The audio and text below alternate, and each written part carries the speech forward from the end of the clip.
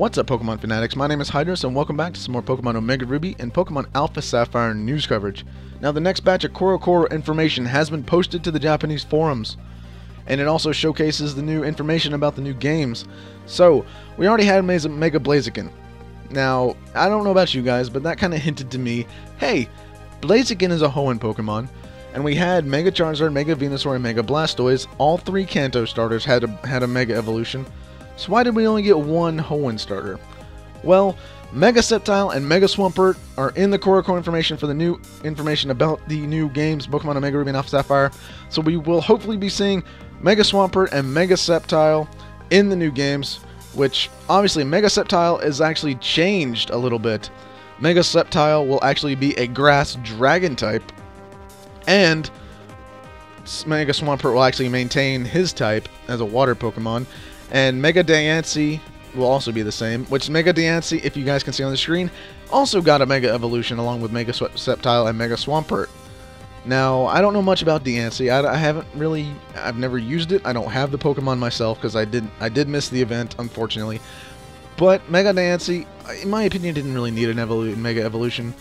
But if those of you that like Diancie, it's getting a Mega Evolution. Tell me what you guys think of Mega Diancie's Mega Evolution.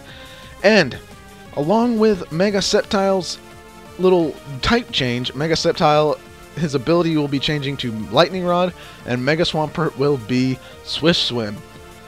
So that's the new abilities. But the stuff that everyone wants to know about is Kyogre and Groudon.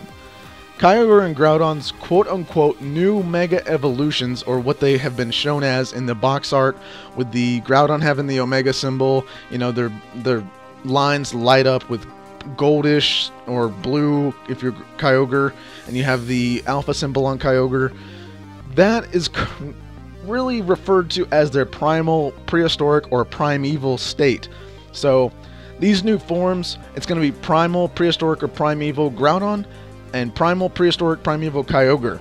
Which this regression, it's actually going back. It's not actually evolving further. They're kind of going back to their primeval states before the current versions of Kyogre and Groudon existed, if that makes sense. In my opinion, that's what I'm getting from it.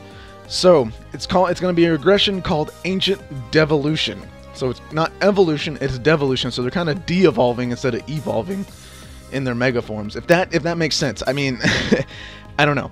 But that's what Cerebi says. That's what Korokoro is referring to in the information. It's going to be an ancient devolution. So Kyogre and Groudon, instead of moving up and getting a better, well, not a better, I mean a different form factor, such as all the Mega Evolutions do, they're kind of going back to the roots of the Alpha and Omega symbols on their arms and on their heads, I guess, and just going back to their forms before what their forms are currently, with the red lines and whatnot. Both the Mach and the Acro Bike are returning to the game. That was pretty much a given since it was a full Hoenn remake.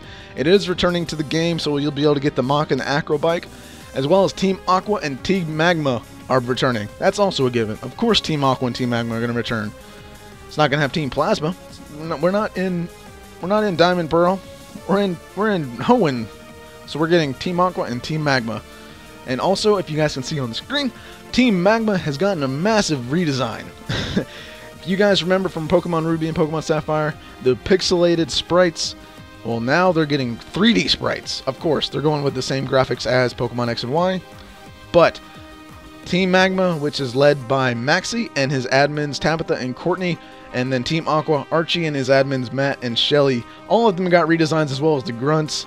So, depending on which game, you're going to see whatever team you get. So, Ruby, Team Magma, Alpha, Sapphire, you get Team Aqua. Also, the new Mega Evolution activating item in the game is called the Mega Bangle. So that's that. That's pretty much all there is to know. Also, Steven Stone returns. So Steven returns to the game, and he appears to have a Mega Charizard X. Interesting. So he has a Mega Charizard X, and he's after the secret for Mega Evolution. So, all of this information that I have been revealing to you guys, all this information can be found on Cerebi. I'll link the source down below for you guys. So thank you guys so much for watching this video. If you enjoyed it and you cannot wait for Pokemon Omega Ruby and Alpha Sapphire, please let me know. And if you get the game, what starter are you going to be getting and which game are you going to be getting? My personal opinion, I will be getting Swampert. I want Mega Swampert because he looks just badass. And because I like Kyogre. And I am a water Pokemon fan, so I love Kyogre. He's awesome. I like Kyogre's design. But I'll probably get both games just so I can get both of those covered for you guys and do gameplay on both Omega Ruby and Alpha Sapphire. So, again, let me know in the comments, guys, what your starter's going to be, and do you like the Mega forms? Do you like Mega Sceptile, and do you like Mega Swampert? And do you like that Mega Sceptile got a Grass Dragon type change? So it's part Dragon, part Grass. So, anyway, just let me know what you guys think of the information down below in the comments, guys. Thank you guys so much for watching this video. If you liked it, don't forget to leave a like on your way out. If you subscribe for more Pokemon Omega Ruby and Alpha Sapphire information and coverage, and I'll see you guys in the next video.